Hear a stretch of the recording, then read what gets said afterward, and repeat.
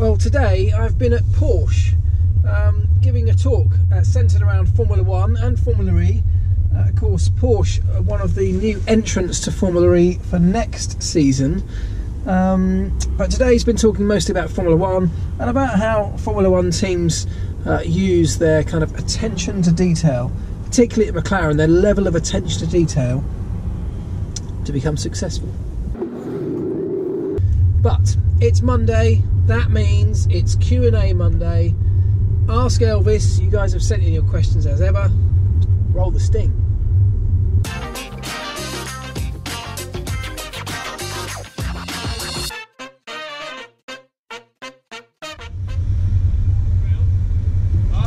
Hey, look at sauce for you nuggets. Barbecue, please. And cheese, no cheese. Thanks very much.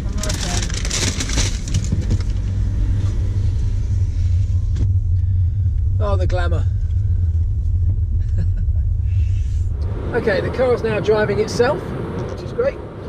So let's start with this question, which came in from Will, and he says, what was the most, and this comes off the back, of course, of Max Verstappen and Esteban Ocon's little tussle last week.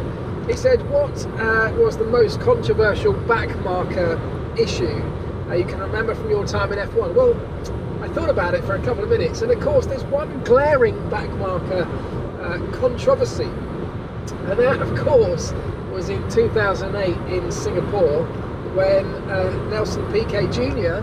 was asked by his team to deliberately crash the car to allow Fernando Alonso, his teammate, to benefit from the resulting safety car to take the win. I mean, can you think of anything more controversial than that?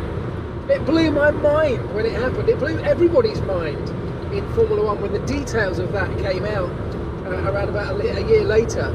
I mean, that's still to this day I find staggering. Paul Gardner asks this one. He says, hi Mark, if a car can get into a slipstream, get a tow from a car in front to help them catch up, then why is not being able to follow such an issue? It seems to me contradictory. Help me understand it. Is it to do with the vortices from the front wing? Okay, well look, I know that lots of people don't get this, particularly because they've asked me similar type questions. It's very easy to look at it and say, places like Monza and Baku, where the slipstream, getting in somebody's slipstream, was actually such an advantage because it drags you along down the long straights, increasing your top speed, and allows you a sort of slingshot to get by. So in that sense, it seems like a great thing, doesn't it, that you can follow and chase a car closely from behind. The problem comes when you're following a car through a series of twists and turns. That's when you lose all downforce from your car, the chasing car, because of the turbulent wake coming off the car in front. Formula 1 cars are designed in wind tunnels. They're designed with a free stream of air flowing over the aerodynamic surfaces. That's how they are most efficient. That's how they work best. It is the only way you can design a car, of course, because you can't predict the turbulent wake from another car. You can't factor that into your design very easily because it's always different. It's always coming at different angles, at different speeds, different wakes coming off different cars, different tracks, different tyres, all sorts of different factors. So the only constant, the only way to design your car is using free stream air in a wind tunnel. The problem, of course, is that free stream air that your car has been designed within to work efficiently, once that's upset, once that's no longer there, and you've just got a turbulent mess coming off the car in front of you, well, all of a sudden your highly efficient aerodynamic surfaces are no longer highly efficient. Essentially, they don't work anymore, and that means you lose a huge amount of downforce, you lose a huge amount of airflow control that your front wing on your car would normally give you, and a consequence of all of that is that the car starts to slide around. It loses grip. Sliding around with no grip means you chew through tyres, you overheat tyres, you wear them out very, very quickly, and the whole thing then means you start to lose pace and you drop behind, and you're never in a position again to be close enough to try and attack and make an overtake work. So in a perfectly straight line, when you're following another car along a straight, yes, you want to be tucked in nicely behind it because the void, the aerodynamic void that sits right directly behind the sort of leading car means that actually there is less air resistance to pass through, and your car can be sort of sucked along in the spinning vortices that are coming off the rear wing of the car in front, that come up, loop over and sort of tuck back under. That draft, that downdraft pulling along the straight actually pulls your car, your chasing car, faster down the straight than it otherwise would. It's when you get to the twisty bits, that's when you have a real serious problem. Right, what's up guys? Back home again now. Got to rattle through this because it's bloody freezing out here. Right, a few more questions. I just want to pick up on that last one about the being towed down the straight. I thought of an analogy which might help describe what I'm talking about. If you think about when a car on the road drives down on a lovely autumn day like it is today, drives down the road past you and you're on the sidewalk, on the street, walking along, you see all the leaves that are on the pavement or around the side of the car just swirl around behind the car and get dragged off behind that car down the street. Well, that's kind of the effect that the tow has when you're a Formula 1 car following another one. The sort of the back wash, or the wash coming off the back of the car in front, curls up and over and swoops around behind it, dragging everything along in the wake of that leading car, and that's what gives you that tow and that extra speed boost going down the straight. Anyway, I don't know if that makes any sense to you or not, but it just pops into my head on the way home, so I thought I'd mention it. Right, a couple more questions. Alan Murphy says, I noticed during the Brazilian Grand Prix that the end plates of the Red Bull Racing front wings were vibrating a lot. Is this normal and or allowed? I thought the wings were not allowed to flex. Good point. I noticed it too, and I think lots of you did. There was an onboard camera position on the Red Bull in the Brazilian Grand Prix which really just caught the edge of the strakes on the front wing, didn't it? And it showed them flexing an awful lot under load. Raises the question, is that not considered as a movable aerodynamic device? Well, the reality is that the FIA have restrictions that say that most, aerodynamic surfaces are not allowed to be movable, but they are allowed to flex to a certain extent. The fact is that all components that have to be subjected to some kind of load on the car have to flex to some extent, otherwise they just break when that load was applied.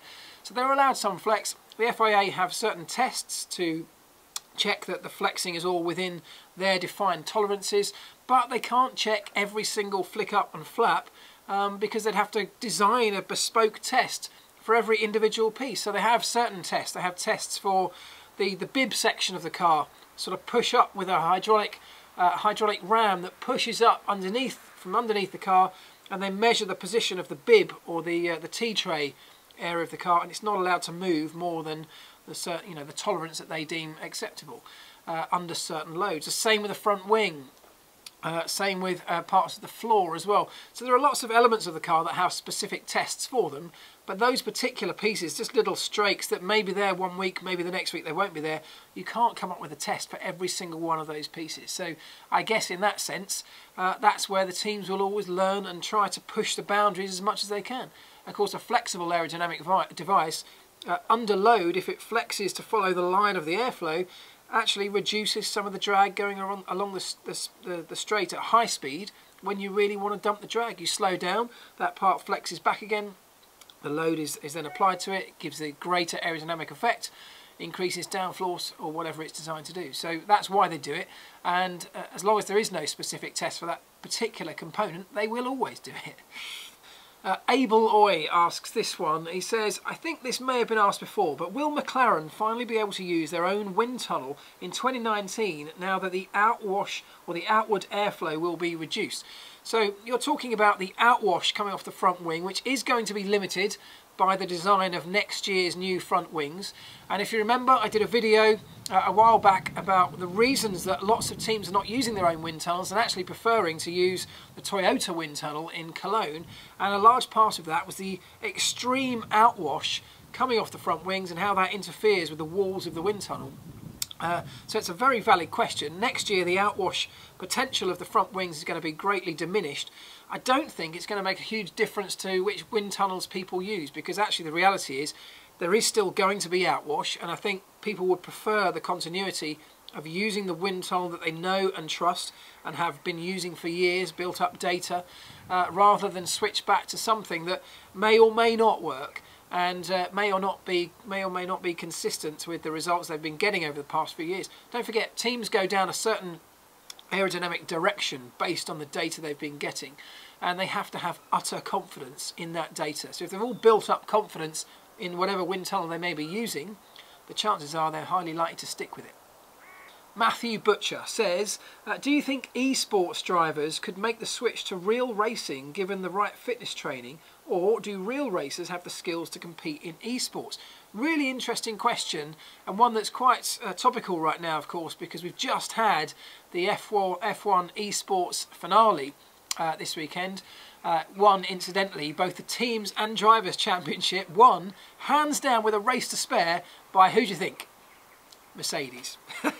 Mercedes esports team won the team's championship, and their driver Brendan Lee won the driver's title as well.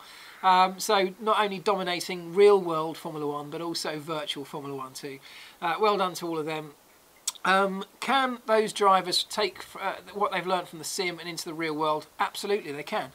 In fact, we've seen it, haven't we? We've seen Nissan have been running a program for quite a few years now, whereby they have taken gamers and then esports competitors, and the best of those have given an opportunity in the real world in one of their Nissan sports car programs. There have been a couple of drivers who've progressed through that system and are now doing very, very well. So yes, absolutely that's possible to go that way. In terms of going the other way, well, actually most Formula 1 drivers are pretty adept on a simulator. You know, they use simulators you know, a lot in part of their daily business, in terms of learning tracks, in terms of understanding the car, in terms of working with the team on setup. So lots of real-life racing drivers, if you want to call them that, are already very, very good, very, very competent on a sim, and I think, yes, could absolutely compete on a reasonable level with esports drivers. You've got to realise, though, if you're a professional esports champion, if you're a professional esports sim racer at the highest level, then that's what you do all day, all night. That's what you put everything into. You're an utter expert on that particular platform.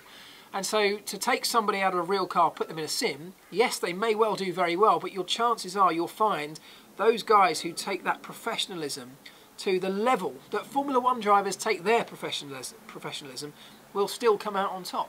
Because whatever discipline it is, if you dedicate your whole life to it, you are going to be one of the best around. And that's the way it is for both racing drivers and sim racing drivers. This one stumped me, and in fact you might be able to help me out here. This one comes from James Baldwin, so let's all collectively try and answer this one for James. Hi Mark, what's the music that's played during the champagne celebrations on the podium in F1? I always loved it, but no idea why it's played. It's a really good question, and the truth is I don't know the answer to this. At first I thought he was talking about the new F1 theme music, but he's not. He's talking about this music. We've all heard it so many times, haven't we? We've become so familiar with it, but where did it come from? Who chose it and why? If you've got any ideas, let me know. Stephen Chan says, there's some rumours that Honda and Red Bull have 3 dyno test locations for the engine. One in Sakura in Japan, Milton Keynes, and one in Austria. Merc and Ferrari have only 1 location, but they may have multiple dynos. Does Honda have an advantage? Well, there is no necessarily direct advantage from having many dynos in different locations, other than you can put different teams of people in different locations without having to have them travel to one location to work on the dyno. So if that's an advantage, then yes, they have. In terms of dynos, though, the amount of time you can use a dyno, if you can use more time on a dyno, if you can generate more data, get more information, more understanding, by using more dynos or using a dyno more than somebody else, then yes, there's an advantage to be had from that.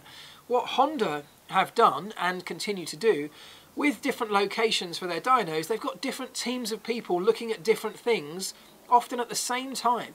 So some teams will be looking purely at engine related stuff. Others will be looking at the gearbox that's bolted onto the back of that engine. Others might be looking at control systems or combustion temperatures, or there's a whole load of things, so many things that can be learnt from running engines and gearboxes and systems on dynos. It's the closest thing you can get to the real thing, which we all know is incredibly difficult and limited to get testing mileage done on an actual racetrack. So dynos are a hugely important part. So whether they have an advantage or not depends entirely on how they're using it, how they're getting the best out of it. But just because they're in different locations isn't necessarily better than having more dynos in one particular place. It's generally the amount of time you can use them and what you can take from using them that will give you an advantage. Right, let's finish with this one. Jakob Wikowski. In 2019, with less downforce, more drag, but also more effective DRS, is it possible for F1 cars to be faster on tracks like Monza or Baku, where you need maximum speed on the straight, and be slower at other tracks? Well, yes, that is absolutely possible. So what we don't yet know are the absolute effects, and teams will know some of this. Their CFD will have given them a pretty decent idea of what kind of lap times they're going to generate at different tracks. I don't know the answer to that yet. But because we do have more drag with these cars, there is going to be potential that these cars are going to be slower. The FIA say they will be slower, so lap times will be slower. In terms of absolute top speeds though, because we get the opportunity on the long straights at most of these tracks to flip open the DRS, which is now 20mm bigger, giving us now, instead of a 65mm gap, we've now got an 85mm gap on the rear wing. We actually dump a lot more drag than we were dumping this year. Now that might mean in those situations, in a DRS assisted situation, we may well see at some tracks like Baku a higher top speed achieved. We don't yet know, is the truth. Until we get real cars on real tracks, we won't know the absolute answer to that. But it's a definite possibility that we might see lap times that are slower overall, but cars that actually achieve a higher top speed than we may have seen before at some circuits.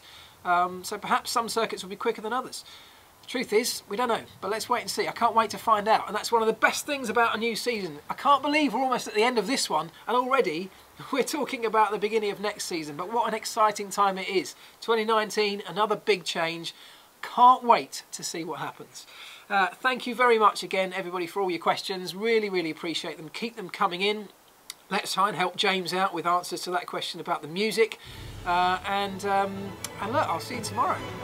Thanks very much. Have a good evening.